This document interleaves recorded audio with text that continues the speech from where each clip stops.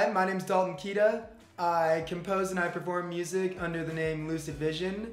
I am also a member of the Mile High Sound Movement, which is an artist collective and record label based out of Denver, Colorado. I've been composing music for about 5 years now, and this is what I do for my career.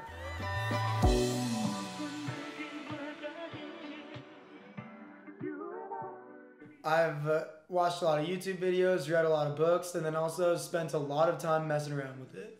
I play the piano, the guitar, I do some vocal work, and I also play the computer as well. An instrument is defined as a tool or implement specifically for delicate or scientific work. And a computer is one of the most precise and delicate tools for manipulating sound vibration and music. There's always going to be fakes in any industry, whether it's the music industry or anything else. And sometimes you can tell who is actually controlling the music and who isn't, and who's just pushing buttons. And sometimes you can't tell. And as the creator of this music and the live performance, we can create our interaction with the music to be as thorough or as button pushy as we prefer it to be. I would call myself a composer, a musician, and an artist before I would say that I'm a DJ, but I do understand where the misconception of the term DJ comes into play because it's such a popular term nowadays, and I think that's due to the fact that the actual act of DJing is also known as beat matching, which is seamlessly mixing two songs together to create one continuous flow of music. And although yes, I do DJ my songs together live, I also compose and record those songs in a studio as a songwriter and a recording artist would. And that's mainly what I do, whereas DJing is such a small part of the full spectrum of musicianship that goes into creating a song.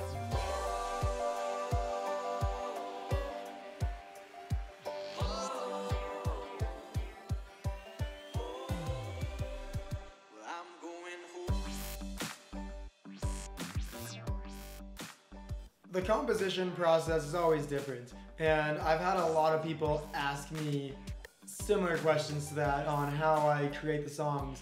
And generally I start with a little melody on a piano, a riff on the guitar, or a vocal line, and I essentially loop that and figure out the tempo, the key signature, and add more layers to it, and then as it develops, it grows into more of song structure of verse, chorus, verse, chorus.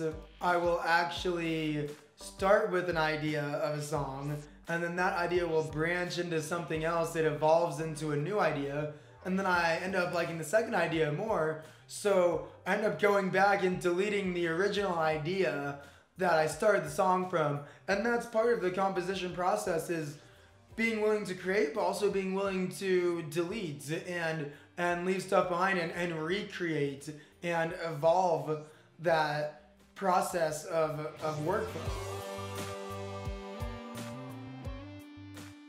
As a musician, you wear a lot of different hats, and we are not just musicians, but also our own booking agents, our own managers. At least in the beginning of your career, you do everything, all of your own social media, all your own booking, all your own management, whether it's putting together album artwork for the song release, contacting promoters and booking your own gigs, and then when you finally land the gig, then promoting it on social media, picking up the tickets, contacting all your friends, selling tickets.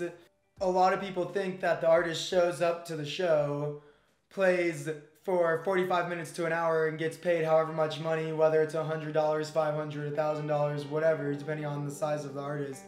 And that's not the way it is. The artist is the first person to show up to that venue and sound check with, of course, the rest of the venue staff. And then the artist is the last person to leave at the end, breaking down all the equipment and settling up the payment with the venue manager. there's a lot that goes into it that doesn't meet the eye. Over time, I have built up a lot of different venues that I've performed at, had the pleasure of performing at around Denver. Cervantes being my home field. I've also performed at Moe's Barbecue a couple times. I've performed at the Bluebird. I have had the opportunity of actually performing the Fillmore once, and it just keeps growing and growing. I've also performed tiny little dinky coffee shops and little art galleries, and I've performed on the CU Denver campus and just all over the place, like ridiculous, not nice settings sometimes, but you know, like it's the contrast of having the professional setting and sometimes not the professional setting.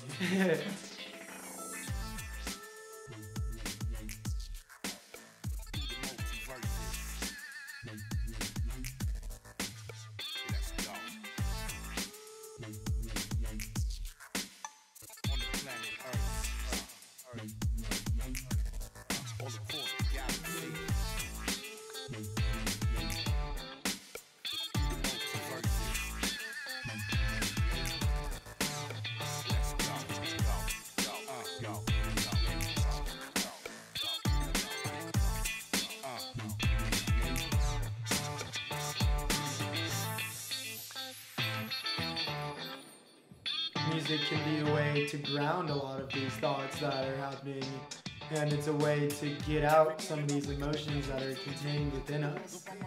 But overall, I think music is an idea and a story that an artist is projecting and sharing with an audience. And it's a feeling that's indescribable, definitely.